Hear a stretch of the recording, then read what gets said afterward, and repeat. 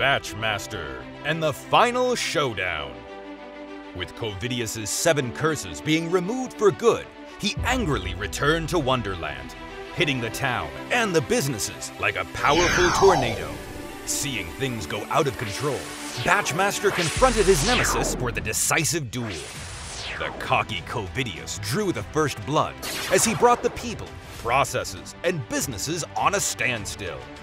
BatchMaster, however, was quick to respond by casting cloud spells to shield the businesses, allowing them access to vital data even while operating remotely.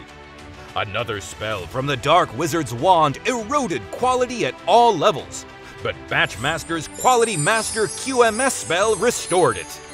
An infuriated COVIDIUS then unleashed the Supply Chain Derailment spell, causing material scarcity, cost rise, and even production halts. But a series of counterspells by the young magician revived the supply chains and helped businesses get back on their feet.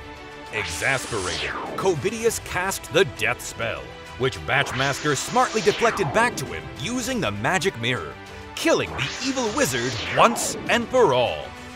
Wonderland erupted in joy. Process manufacturers, who were all over the moon, made BatchMaster stay with them forever. And so, together they conducted their manufacturing operations happily thereafter.